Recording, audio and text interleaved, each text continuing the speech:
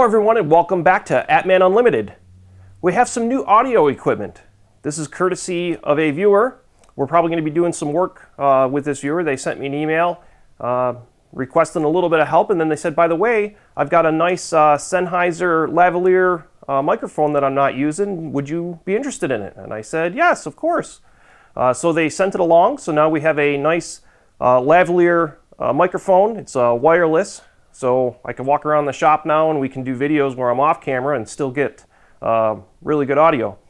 So we're going to try this out and see how the audio quality on this microphone is. So leave some comments below. Let me know what you think. Thank you very much for sending me this. It is greatly appreciated. They didn't respond back if they wanted to be acknowledged in the video or not, so we'll remain anonymous for now. And then if they send me an email back, we'll acknowledge them in the future. But thank you very much for the microphone. So this week's video, what we're going to be doing is actually replacing the full set of controller cards that we reviewed a couple of weeks ago into the machine. So there's some steps that you need to take before you remove your old boards. Then we'll show how to remove and install the new set of boards. And then I'll show you the steps that are required once you have those new boards in.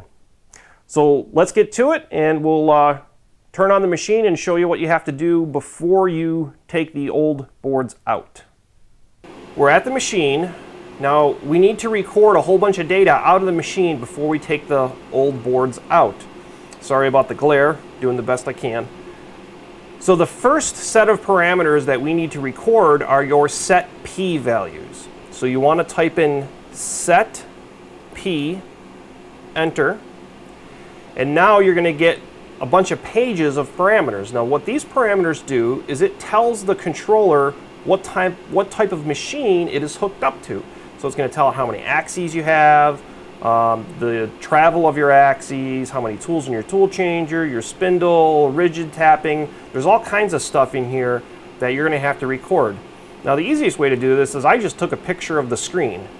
Now make sure you get all the pages. So on my machine I have 3 pages worth of stuff. So that's page 1, that's page 2, and then that's page 3. So make sure you record all of your pages, and you want to write down all these values or take a picture of the screen because you're going to need to re-enter all of this stuff once you put the new cards in.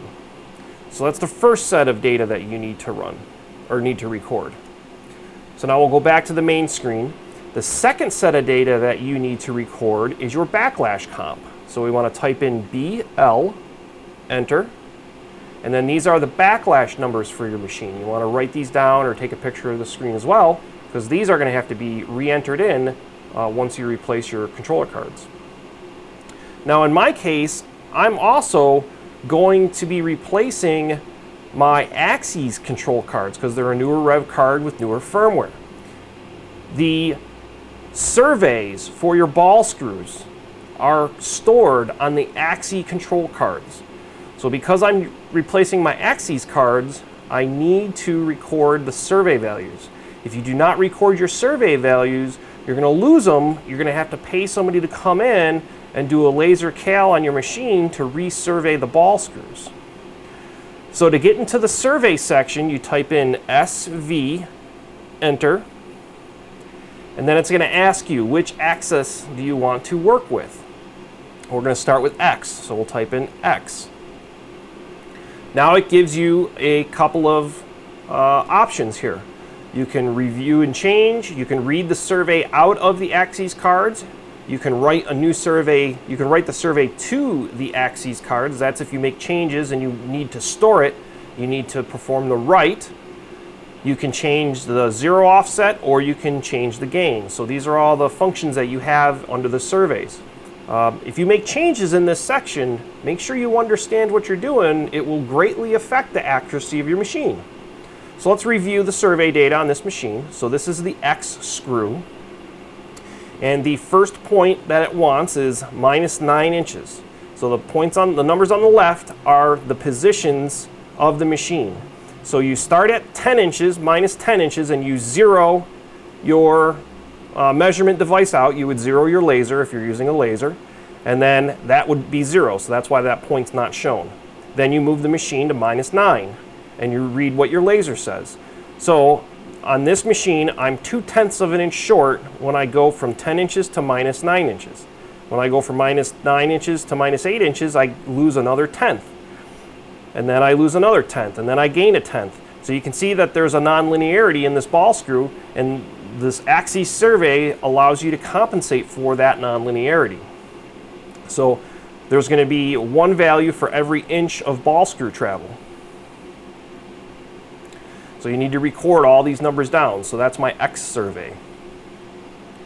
Now when you're done recording these, you can press manual to go back to the screen.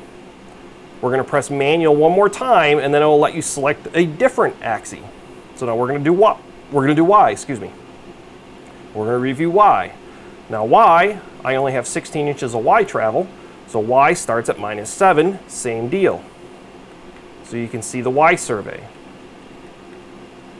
Now I'm hoping to do a video maybe in the future on how to do a survey on a machine. I've got to work with Brian on that one and see if he can come in and bring the laser in. So once you record Y, now you come back and then you can do Z. Now here's the kicker. If you notice in my machine, it's all 0. What I have learned and found out is that on Fadal, they did not survey the Z screw. They only survey X and Y at the factory. So almost every Fadal out there, unless it has been surveyed by a third-party company after the machine has been shipped, will have a zeroed out Z survey. So in my case, when I replaced my Z ball screw, I really didn't lose anything because it wasn't surveyed to begin with. So I'm also hoping to survey Z as well. But for now, Z is zeroed out. So then we'll do manual to exit and manual. Now, anytime you go into this survey screen, be aware, when you exit from this screen, it's going to reboot the machine. So when I press manual one more time, we're going to see the machine restart. Okay, so now it's restarting. You're going to have to re-cold start the machine. They do that so that the survey values will reload out of the axes cards into the machine memory, and then the machine will be ready to use them. So set p-values, backlash values, survey values. We're now ready to replace the cards. Let's go to we'll turn the machine off. We'll go to the back of the machine, and we'll pull the old cards out, put the new cards in. So the procedure for each card is the same. We remove the card gently, put it in a stack bag for transport, and repeat. So we just pulled out the processor board. That was the video card. That was the computer interface board that's coming out now. Some of them are in there pretty good. The next are X, Y, and Z axes controllers. And then the next one's the A axis controller card. I have a 4th axis. And then this one's the spindle card. See how it says rigid tapping? That's how you know if your firmware is capable of rigid tapping. And then remember, on the Dash 4 boards, the spindle controller has a couple of more chips on it. After the spindle card is the clock board and the mill interface board. So then we did a whole bunch of cleaning, and you can see that we were able to clean the cabinet up quite a bit without the cards being in there. And then we reinstalled the video card and the computer interface cards first, and then I went on and put the main processor board in, then the bridge board for the extra bus that they have across the front, then X-axes. And remember, the XYZ axes boards have to go into very specific slots. It's all in the Fadal manuals on where all these boards need to go and which slot numbers. So there's XYZ axes controller cards. We're hooking back up the resolvers. Then the A axes controller card. My little helper decided to make a cameo. Then the spindle controller card.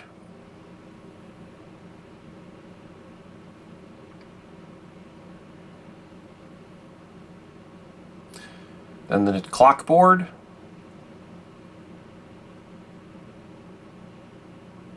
And last, the mill interface board. Then we put the retention bar back on that was not installed when I got the machine. Now it's time to fire it up. See if the new boards come alive. And we got flashing lights. It's a good sign. The new boards are installed, and this is what you get when you first power up the machine when you're doing a memory upgrade. So we need to reinitialize the memory. So we need to enter in the diagnostics. And we type in G0 space 3000.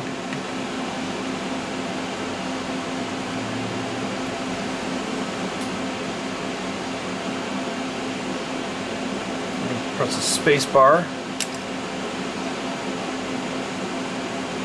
And we select option 5 for 0 memory.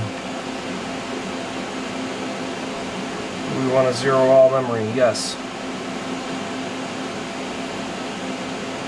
Yes, we will lose our programs. That's it.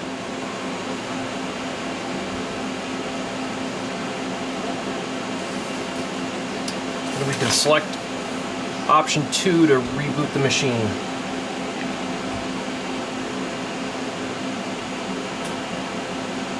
Okay, so we'll power it off and power it back on.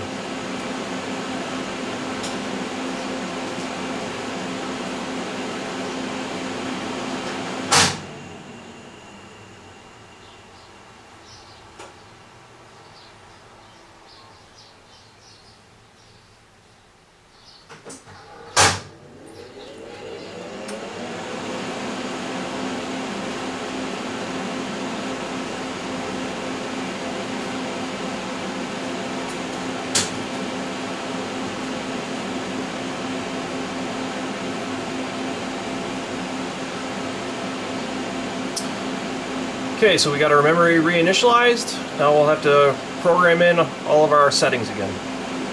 Okay, we showed you how to reinitialize the memory in the machine after the new cards were put into the machine. Now that the memory is reinitialized, now we're going to retype in all the values. So again, we're going to do set P. Go in, enter in all the values into the new cards that were in the old cards. We're going to do backlash. We're going to re-enter in our backlash parameters that were in the old cards into the new cards. And then we're going to do our SV for our axis surveys. And now we're going to enter in all that survey data that we had in the old cards back into the new cards. So there we have it. We got our new boards swapped in. Now the firmware that the machine is operating on for the main firmware is the exact same version that I was previously operating on. So there's no changes there. However, the firmware that was on the new servo control cards is many revs newer. And I'm noticing some important differences. Mainly, it looks like the backlash comp is implemented and works a lot better in this newer firmware. So I'm going to try to see if we can arrange another ball bar video and then see if the new cards affect the ball bar at all. I'm also going to retune the servo drives and rebalance the drives. So I'm going to make a video on how to balance the drives on these machines. All these machines use analog commands, so it's important to balance the drives. So just in closing, we needed to record all of our existing parameters, including the backlash comp settings and your ball screw surveys. Don't forget about your ball screw surveys. Then we swapped out the new cards. We fired the machine back up. We had to initialize the memory because we changed out the cards and upgraded the memory. And then last, we needed to re-enter in all of the data that we recorded from the old cards back into the new cards. So coming up, we've got a couple of cool videos coming up. Been working really hard. We've been making parts for customers. You know, I've been hammered at my day job, so time has been scarce. But I have all the parts to install the Renishaw probing system in the machine. I have all the schematics done. It's all ready to go in the machine. So I'm hoping to get that done this weekend, the weekend that this video is released, so this weekend. And then once that's done, I'll do a full video on the installation of it, and then there's going to be videos to follow on the Renishaw macros and how to calibrate the probe and all of that stuff. And then on top of that, we're going to still continue our electrical series. We only did one video on that so far.